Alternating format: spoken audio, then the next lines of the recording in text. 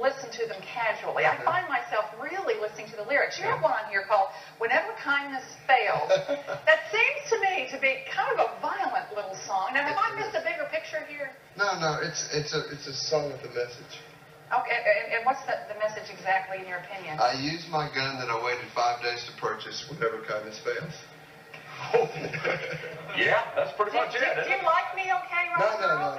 It's like you know, speak softly and carry a big stick. It's a Western number. Okay, It's a story song you follow along with. It's one of those things that and people start picking up on the lyrics, start singing along at all your concerts. That's kind of neat.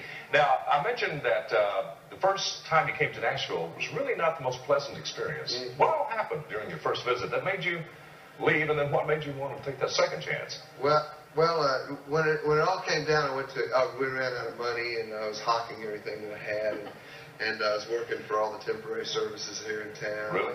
And finally, when I came back from a gig, and my wife and I came back from a gig in Kansas, the car broke down. It cost me all the money that I made, and they were unplugging all the electricity, and I was standing out there on the highway in Missouri somewhere, and I saw Steve Earl's bus pass by. He'd been the one who taught me in the move to Nashville in the first place. And I thought it was a sign, you know, to leave. It's time to get out.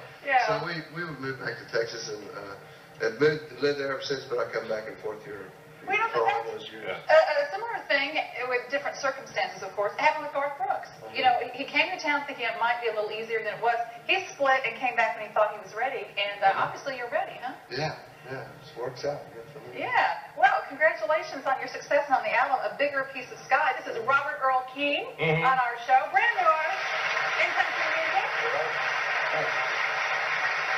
Thanks for being on the show.